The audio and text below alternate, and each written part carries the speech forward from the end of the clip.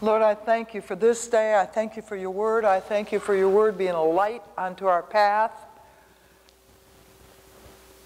Thank you for that, Lord. Thank you for Psalms 119 and just all the things your word does, even making us wiser than our teachers. If our teachers weren't in the word and we're 18 years old and we know the word, we have a wisdom they don't have, even though we still have to be submissive and respectful. We still know that your word is more powerful than any Socrates or Plato or Richard Dawkins or whatever his name was, or Einstein, that your word is wiser, stronger, powerful. And Lord, help us to be so grateful that we have access to your word in this country, that we don't have to die because we bought somebody a Bible. We don't have to die because we say Jesus Christ is the only way to you. Lord, thank you for that privilege, and help us to take advantage of the open door of freely speaking your truth while it's yet day, because we know the night is coming. And there's phases of nightness through the centuries. And Lord, just help us to be grateful every day that we're in a season where we're able to be free, and help us not to take it for granted. In Jesus' name, hallelujah. And hello, television land. I don't think of saying that during my openings very often, but I'm very conscious that both YouTube and the cable access in our local area, that we have the huge privilege of being able to come to you from those sources. And thank you for those of you that from time to time do watch what we have to say. And you know you're welcome to come and visit. The stats would be on the website that you see on the screen. I think at the end of the program, you can look up the website and then see where we are, when we meet, and all that kind of thing. Amen. And know that we would love to have you. We really would. I started a series on godly relationships. Today, both sermons. I know a lot of, how to win friends and influence people. They want you to concentrate on the positive. And I know the very fact today I'm going to basically talk about who not to walk with. And that can be perceived as negative. But I don't want to, you're intelligent enough to know if I'm trying to twist it all into a positive in order to avoid the negative. The verses I'm reading are straight from the Bible. And if God chooses to season Proverbs and other places with lots of negatives, and you think he's a failure in public relations as a result of that, take that up with him. I'm just going to quote the word today. And you might say, well, a lot of us are adults and we already have our relationships, and I think I chose wise. That's fine. But you know what you've got to remember? You're not in here learning just for yourself. Please remember that. You're learning to teach others as well. You're learning to role model to others as well. We cannot think, I come to church to get knowledge and revelation for myself. That is true, you do. But you have to teach and exhort and comfort and admonish. And what you do to do that is know the Word. Admonishing, like I've heard people say, this is Rosemary's opinion, before you assume it's my opinion, come to me and ask for a deeper list of verses that back up that opinion so that you can say the Bible says. Because as soon as you say Rosemary says, if somebody doesn't like me, they're going to dismiss it. They're going to have a prejudice right away. I don't want to hear it. She's bossy. Yeah, I'm bossy. I'm one of the two bosses here. Of course I'm bossy. I realize there are different techniques of being bossy, low key, high key. But you know what I'm bossy about? But the Bible says. The Bible says. So I could say to you, God's bossy. Think about that a minute. He is bossy. Why? He's the boss. My and Robert's bossness compares not one whit with God's right to speak the truth. And what's so nice about this job is the book I quote is the boss of all bosses.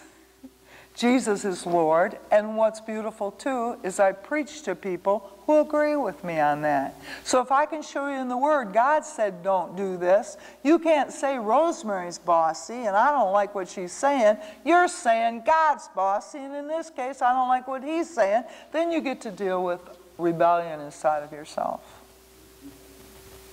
Because we all want to be nicer than God. When the Bible says don't mess with that person, oh, but I knew his mom. I've known that kid as a baby.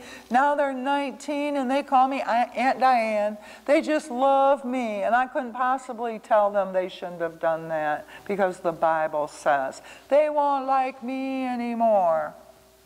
I've told people things like, what you do in your own home is your business. You don't do it in ours.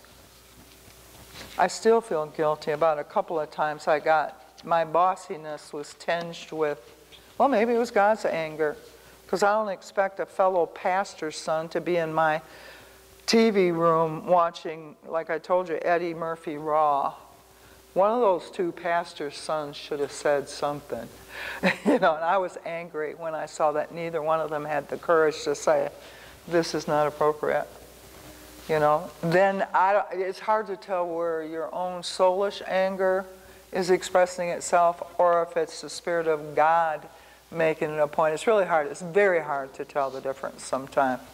But anyway, the Bible says in Proverbs 13, verse 20, Proverbs 13, verse 20 says, whoever walks with the wise becomes wise, but the companion of fools shall suffer harm. Now, what would you infer we have to learn from this verse? The company we keep is a reflection of who we become. Yeah, that's true. You just interpreted the verse. Mm-hmm. What do I have to learn in order to obey this, to walk out this verse? What do I have to learn? Well, you would have to learn that when you walk with certain people, you're going to pick up those aspects. So you want to walk with people who are wise and walking in a righteous path, versus somebody who would not care and would walk any willy-nilly way. And you're still doing a good job of interpreting the verse. I wonder if he'll get what I'm looking for. That's kind of a trick, isn't it, when somebody's looking for one thing and then you're thinking another. I'm sorry. I didn't mean that as a setup. Well, what wisdom is? Say what? What wisdom is. What wisdom is, and? To learn to recognize the difference between who's a fool and who's a wise man, so you don't walk with the wrong ones. Bingo, that's what I was looking for. How can we discern who's wise? How can we discern who's a fool? And what does that entail? The one thing the world says that we should never do. What does that entail? Judge. You got to judge.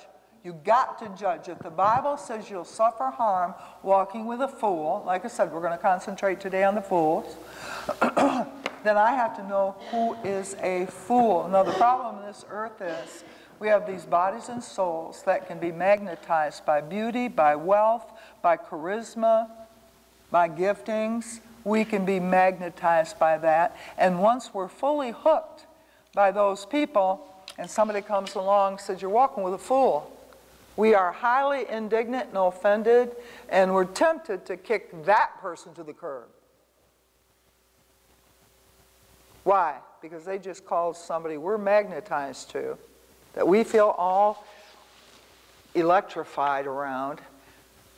Our friend just said, you're walking with a fool, which, if they're a Christian, implies you're going to get in trouble. You're going to suffer harm if they know this verse. Find out what a fool is and avoid walking with them closely. Now, keep in mind, this whole series is about godly relationships, meaning it's not somebody you work with and you have a professional relationship. It's not the store clerk. It's not your neighbor at the local annual neighborhood gathering. That's not walk with, companions with, walk closely with. It's like some people say, Jesus just loved to hang around sinners, making it sound like it's cool to have a secular friend. That is not why Jesus walked with sinners. Jesus came to seek and save what was lost, and he told his disciples, if this town does not receive your message, what were they told to do? Shake the dust off your seat, get out of Dodge. You gave them what I sent you to give them. Get out of there. Oh, but I've grown really attached to this family. Who are you going to obey, God or man? Your soul or God's directives? Boy, that must have been hard. When the children of Israel knew the fate of the Egyptians, you can't imagine how intertwined these people probably got with the people they were working with. You know, the Stockholm Syndrome was probably alive and well there. They were their masters, but you work around somebody all the time. You can get affection and connectivity. I was going to bring out that particular word, the Stockholm Syndrome, which means if you hang around the wrong people long enough, you literally take on their nature. Like, what's the rich girl in California did? Patty Hearst. Is it Patty Hearst? She was kidnapped. That's the But then Stockholm it got to the place where she was literally holding up banks with the group of people that kidnapped her. She took on their emotions and took on their thought and whatever. And it's the same thing. The blacks don't realize we have a Stockholm Syndrome because we have taken on the slave master's opinion about things, and whatever he says and whatever we go along with, don't even realize, like you said, what's the word say about killing babies? Yeah. How in the world can you be a Democrat and call yourself a Christian and be a Democrat? Find out where they're coming from. If you're in there to be a light and expose, God called you to it. That's one thing. If you're going along and shutting your mouth, that's another. I was talking with Ben the other day, and I said, you realize when the last election thing, they literally wanted to keep God out of their platform, literally. Yeah. And they got scared and put it back in, but they was literally not even going to put God. How can you vote for that with people with that mindset? But we don't realize we're in the Stockholm Syndrome and thinking. I told you years ago, the whole Olympic thing is grounded in the whole Greek god mythology, and the opening activities have everything to do with that. And now it's getting worse and worse. I won't go into detail about it, but it's getting worse and worse and worse. And by the way, the Super Bowl is a different story, but please, please, I can't tell you what to do. You're grown. And if that's your mantra, you're not even grown yet. In other words, when I advise and your attitude, you can't tell me what to do, I put you around 15. You understand what I'm saying? But if you're grown and I give you a strong suggestion, I know it's up to you. You don't have to spend your life proving you can do what you want to do. I know that. You can kill the whole neighborhood. I can't keep you from doing that. I can't keep you from doing anything. But anyway, I appreciate it if you wouldn't watch the intermission thing, because it gets worse and worse and worse and worse. And a lot of the performance are into witchcraft symbols, having sold their soul to the devil. You understand? And I'm saying, please don't get sucked into that, please. Now, having said all that, see, there's a verse in here about don't sit, like who not to hang with. Don't sit in the seat of the scorners. You get in your car. Can you believe Rosemary said that? I'm intelligent enough to know what's of God and what's of the devil. The things of the devil don't get into me. What did I just read? You walk with fools, you'll suffer harm. That's not me, that's God. That's not me. Don't scorn me and mock me because I'm quoting scripture. Make sure you shouldn't mock me, period, because I'm your pastor. That you honor your mom no matter how backward she is in some areas, you still got to honor her. Okay? Same here, right? But I'm saying, if you're going to scorn me, make sure that behind my words you can't find any strong scripture, because you're not mocking me then. You're mocking the Word of God that I was the messenger for. Keep that in mind before you go to your little. If Rosemary were here, she'd tell us to stop watching this. Get past whoever told you, your mom, your dad, your teacher, me, and go into what's the Holy Spirit telling you is wise. Bypass 15. Just bypass it. And 2, the no's. Anyway, moving right along. And the Bible gives us tools to judge what's foolish. both in the Old Covenant and in the New Covenant. People to avoid being friends with. And this is not exhaustive, what I've got on my notes. Psalm 14. Psalm 14. The fool has said in his heart, there is no God. They are corrupt. They've done abominable works. There's none that doeth good. The fool. So if you're hanging around somebody as a close friend, and they say, I don't believe in a God, or they say they're agnostic, that's coming way too close.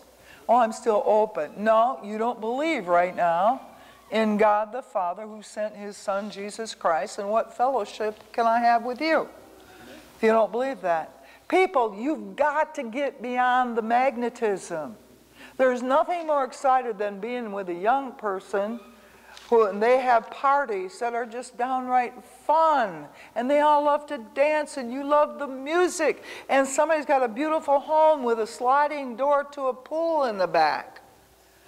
And you know behind your mind these are not God-fearing people, but you're having fun. So what? There's pleasure in sin for a season. Get over it. Move on. If you walk with a fool, they don't believe in God. Well, if they're Muslim and they believe Jesus Christ was a great prophet, they don't believe in God the Creator. Their God has no son. It's an idol God. It's a different God. And I hope you that are listening on television hear me loud and clear. Do not date a Muslim if you are a Christian. Don't do it. You're serving different gods. Avoid the one that doesn't believe. In 2 Corinthians 6:14, do not be unequally yoked with unbeliever. What partnership has righteousness with lawlessness? Or what fellowship has light with darkness? Don't be unequally yoked. Don't start a business with an unbeliever. Their principles are entirely different than yours. Now, to look good in the community, they might embrace what are commonly called godly principles. But the reality is, underneath all that do-good appearance, they're going to be conniving. Read the works of the flesh. If they're not walking in the Spirit, they only have one other realm to walk out of. The flesh. Read the list. You can't be yoked with that person. That junk will seep into your business relationship. You cannot trust an unbeliever. Are there some good people among unbelievers? It would appear to be so, but it's impossible that it's true, because only in the Spirit can I have the fruit of the Spirit. I cannot plant an apple tree seed and get a thorn bush, or something good is going to come out of something bad, or something bad is going to come out of a good seed. The seed we have planted, the seed of the nature of Christ in us, has the fruit of the Spirit. Read that verse. It'll tell you clearly why you cannot be equally yoked with an unbeliever. Very clearly. My friend is so nice to me, they can turn on a dime. Christians can turn on a dime. They get out of the Spirit into the flesh. We have to fight that. How much more somebody that doesn't even have the Spirit of God living in them? But I'm saying people that are not Christians, they will try to imitate the fruit of the Spirit because it's good business policy. Have you ever seen a hostess at a restaurant? I just about want to call it out sometime, but I realize it's not fair for an unbeliever. You come in, hi, welcome, we're so happy to have you. What can I do for you?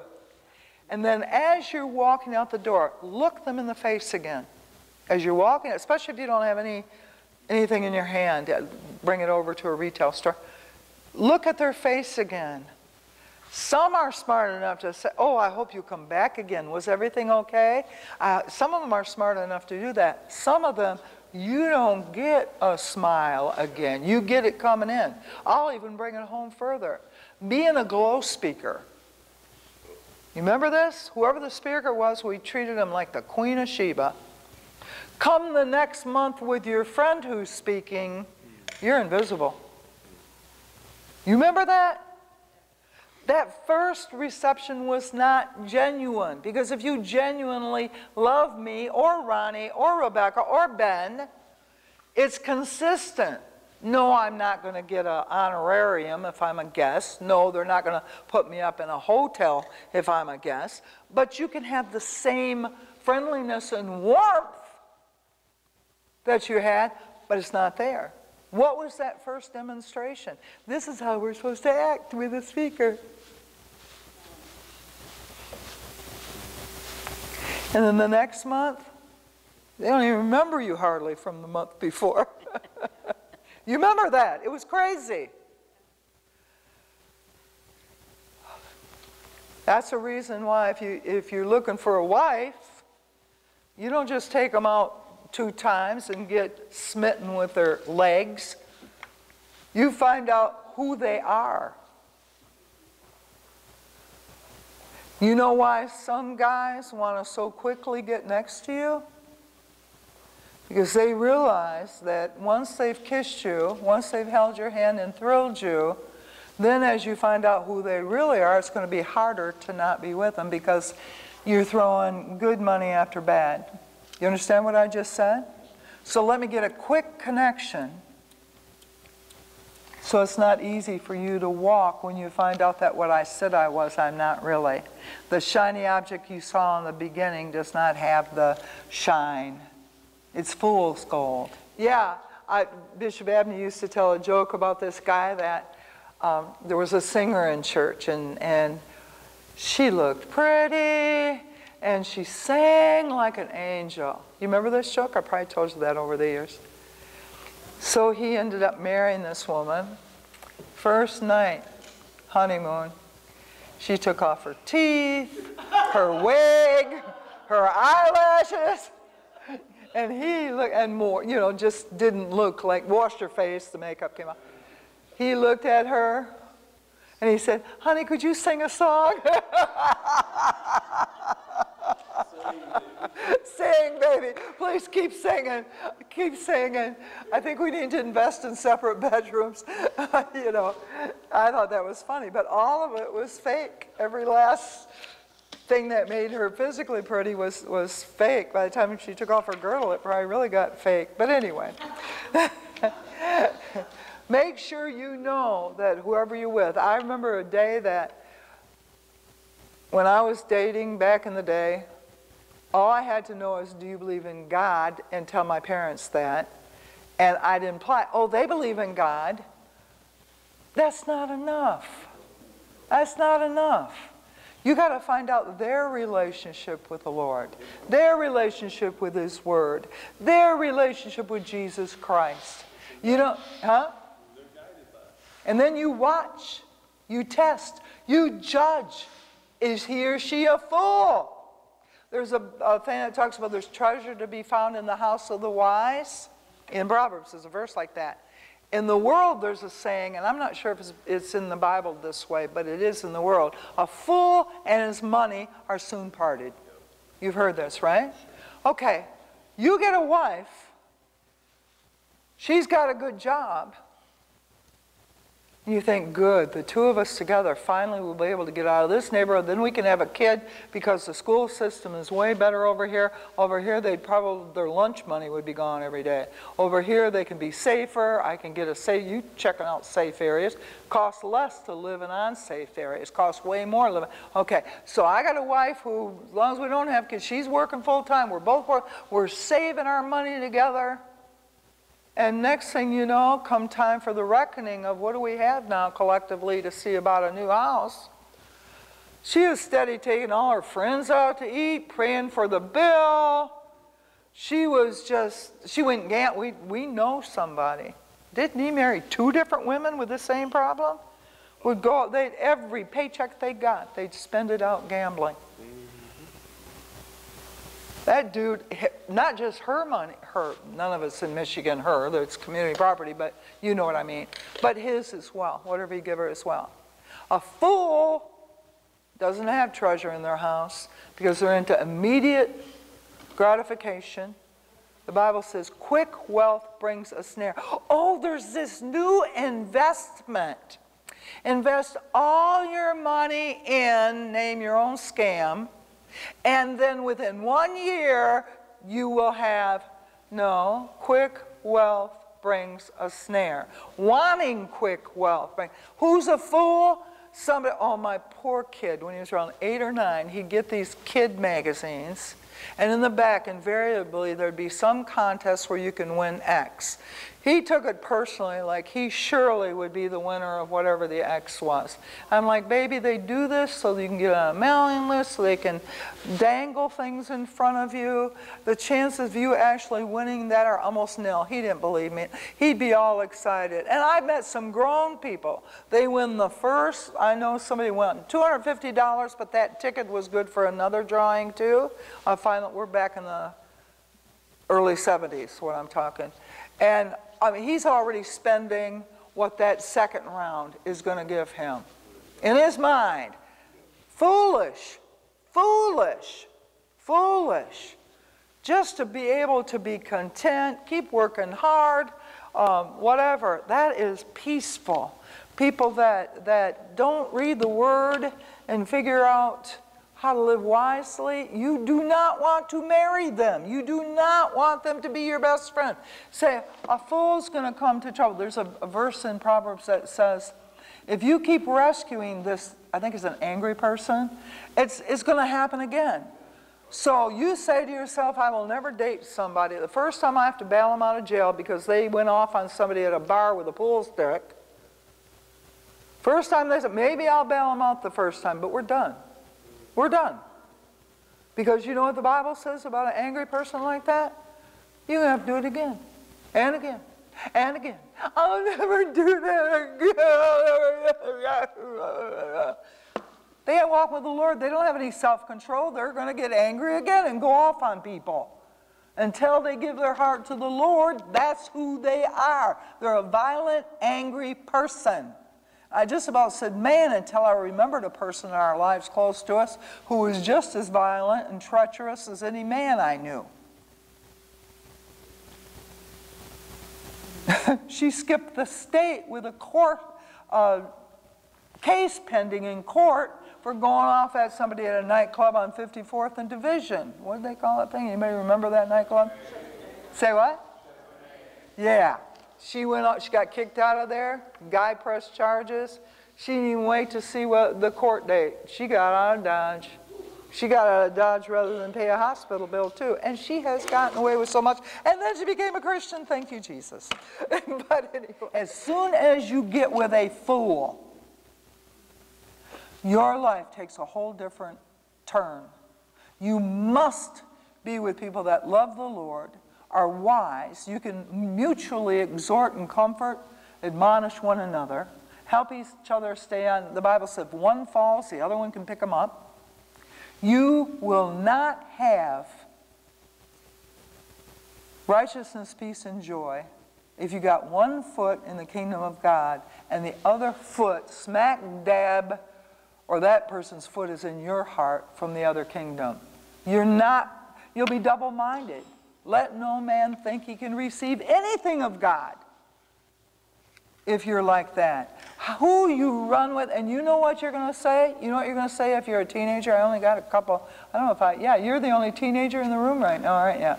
You know, many teenagers would say, I see what they are, but they had a really rough childhood, and his dad kept being gone, and he needs love. And my love will help him.